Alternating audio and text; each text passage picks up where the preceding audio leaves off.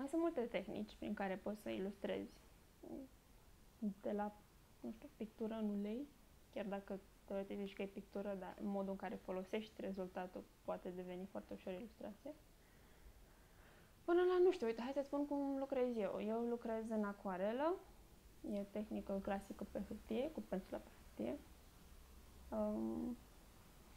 Acuarelă, guașă, tușuri, creioane colorate, să zicem că e o tehnică mixtă. Apoi, ce încerc eu să fac este să obțin un rezultat final cât mai bun, cât mai aproape de ce-mi doresc eu de la ilustrație în punctul în care o să o fac publică.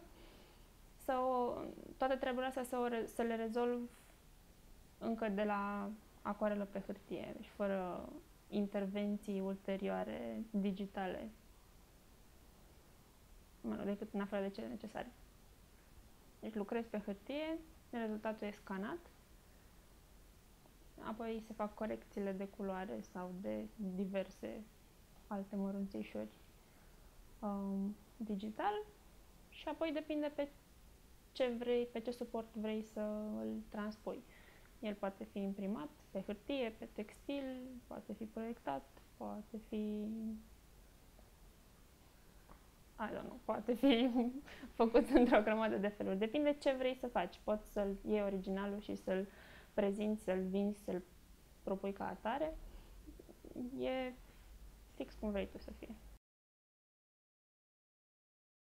În general, nu-mi place să mă despart de originale, mai ales când e vorba de proiecte mari și de joburi cu clienți mari.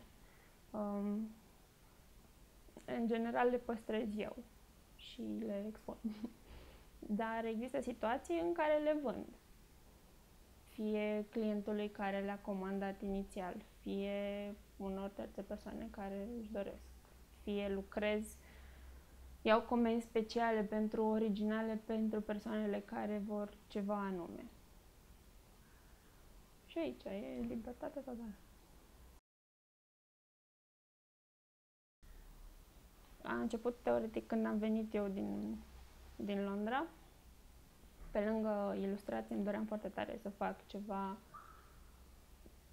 3D, obiecte de mână și să le am eu, să le pipăi, să le învârt și să zic, uite, le-am făcut pe asta și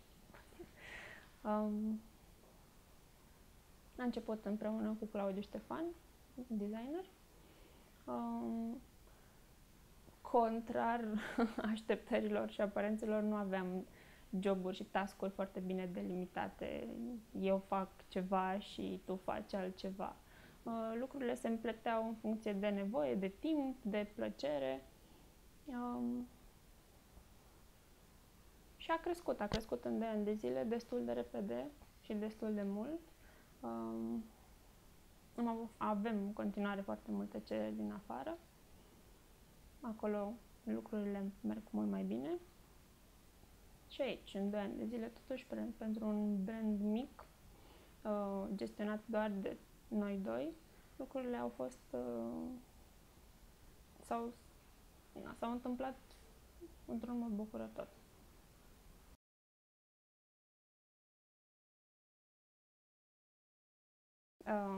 Toată treaba asta cu folclorul a pornit din Londra, de unde eu plecasem cu proiectul meu de dizertație deja foarte bine stabilit. A fost Zona Zorilor, carte ilustrată.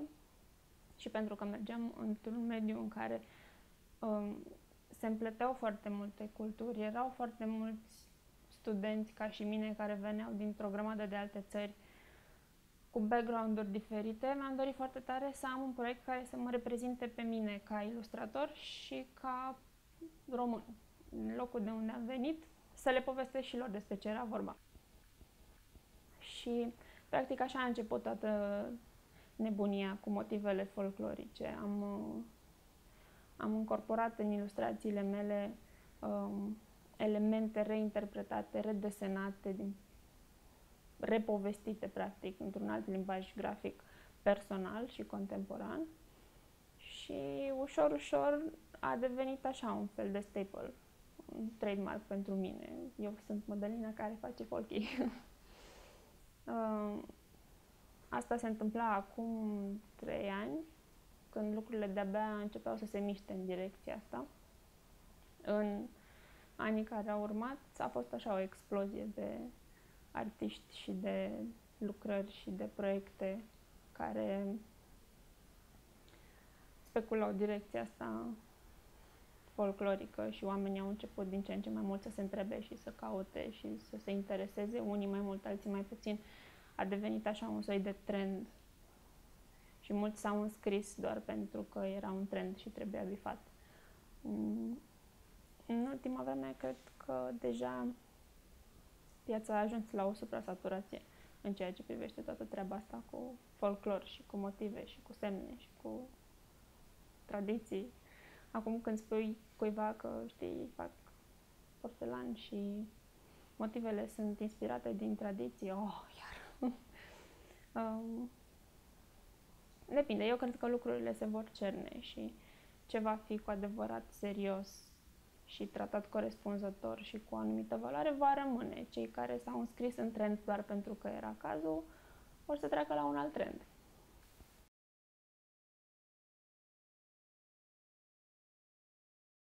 Mie îmi place foarte tare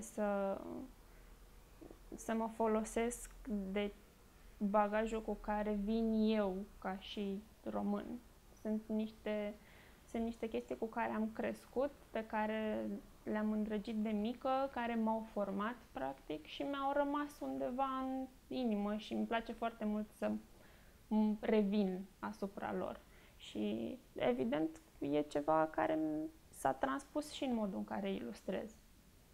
Cu povești, cu basme, cu tot felul de vrăji și zâne din folclor, sau nu neapărat din folclor, de mai de mult.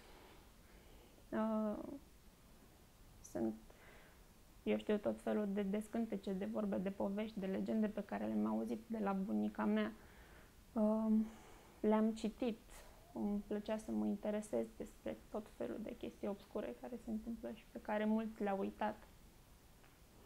Și de ce să nu mă folosesc de treburile astea? Dacă mie îmi plac și dacă eu cred că merită să fie spuse și să rămână mai departe, eu cred că e un lucru care trebuie făcut într-un fel sau altul. Dar acum depinde foarte mult și de cum îl faci. Dacă devine și toată treaba asta un trend și încă o cale de urmat doar pentru că trebuie urmată, la un moment dat te cam saturi. Și de asta ce încerc eu să fac acum și cu praf de zâne, cu cartea, chiar dacă esența e trasă din ceva al nostru foarte vechi, modul în care sunt ilustrate nu se mai apropie atât de mult de tradițional românesc, de folcloric, cu elemente, cu motive. Mi-ar plăcea să păstrez ideea, sâmburele, conceptul care să-ți aducă aminte de ceva vechi, dar limbajul grafic să fie unul proaspăt și contemporan, da.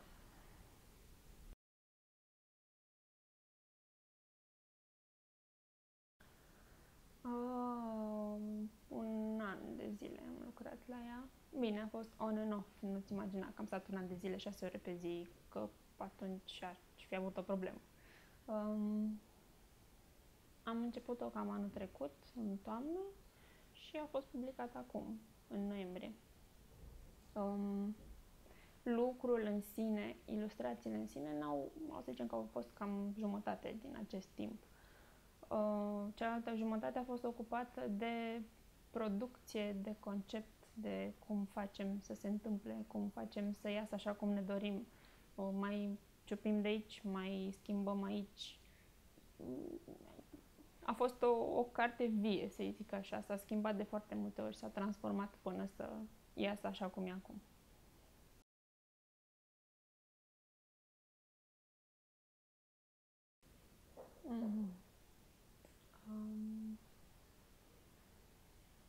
Îmi doresc foarte tare să fac o școală. Să fac un soi de after school, dar la o scară mai mare, pentru studenți și pentru cei interesați să facă ceva practic și serios și cu rezultate în zona asta artistică. Mi-ar plăcea, dar o să se întâmple, să adun mai mulți artiști care ar vrea să fie mentori pentru studenții, viitorii studenți, să fie așa un colectiv care să îndrume și să lucreze împreună pentru un scop final, care practic să-i ajute pe cei care intră în toată treaba asta să aibă rezultate finale palpabile fizice, să fie perioade scurte de 3-6 luni în care să lucrezi intensiv pe o temă cu un proiect alături de alți oameni, să fie un grup, să zic, de 15 persoane care să lucreze împreună pentru un obiectiv comun, final, care să se termine într-o expoziție, într-o vânzări, studenții să devină și ei la rândul lor mentor pentru următoarea generație.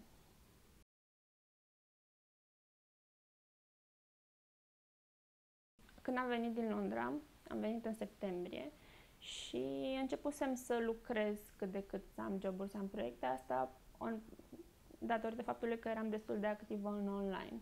Și oamenii au început să vadă și să întrebe și să vrea. Când am venit aici, prima apariție a fost la Marché de Noël, la invitația lui Dan Pierșinaru, care a zis: hai, nu vii să facem lumea mai frumoasă? Sigur, facem lumea mai frumoasă!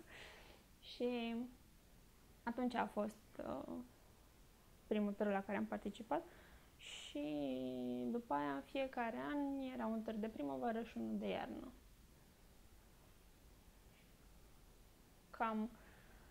Având în vedere că nu am un magazin fizic unde să vină oamenii și să cumpere, pentru mine e o ocazie foarte bună să mă întâlnesc cu cei care vor, să vorbim, să povestim, să vadă ce se întâmplă, să le arăt și să aibă ocazia să pună mâna și să pipe și să înțeleagă despre ce e vorba. Și chiar dacă în ultima vreme s-au înmulțit și toată lumea face câte un târg, toată lumea face câte un eveniment, cumva am rămas așa fidelă celor două târguri, cred eu, importante în domeniul ăsta artistic. E Marché de Noël și Made in Raw, organizat de designist.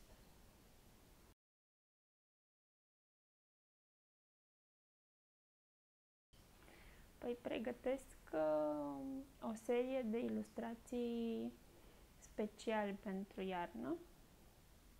Zicem așa, Mădălina Andronic / iarna pe uliță.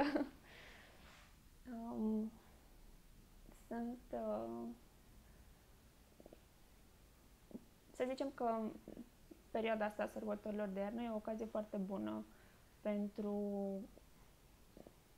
eu știu, pentru oameni să ofere celor dragi cadouri sau să cumpere pentru ei, deși comportamentul unui vizitator, de exemplu, pentru un târg, tendința lui este să cumpere pentru alții, nu pentru el. Și atunci profit de toată ocazia asta, de tot Crăciun, sărbători, târguri, întâlniri, să vin cu ilustrații mai micuțe,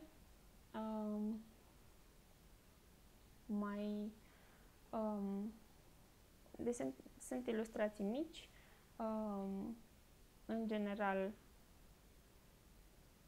cu Crăciun, cu fericire, cu povești, cu magie, așa. Fiind atât de mici, oamenii și le pot permite mult mai ușor. Vor fi ilustrații originale, iarăși e o ocazie să cumperi un original care de obicei ar costa mult mai mult. Și încerc să ofer oamenilor în perioada asta ceva ce, eu știu, în timpul anului poate e un pic mai greu de obținut.